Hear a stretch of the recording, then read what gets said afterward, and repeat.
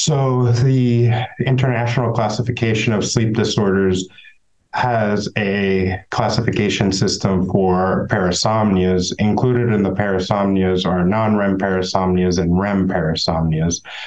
Parasomnias are behaviors occurring out of sleep that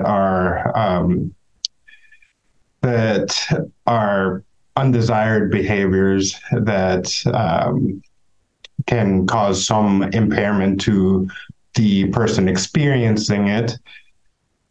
Particularly REM parasomnias are those that occur out of REM sleep, so rapid eye movement sleep.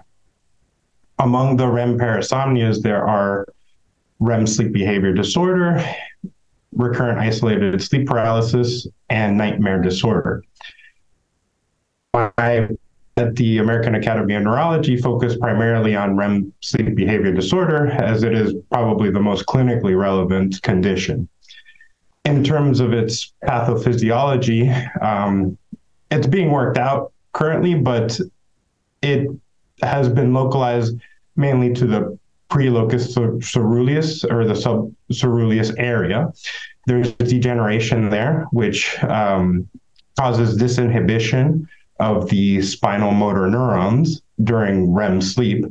And during that disinhibition causes dream enactment behavior, and which is the primary presentation of the condition.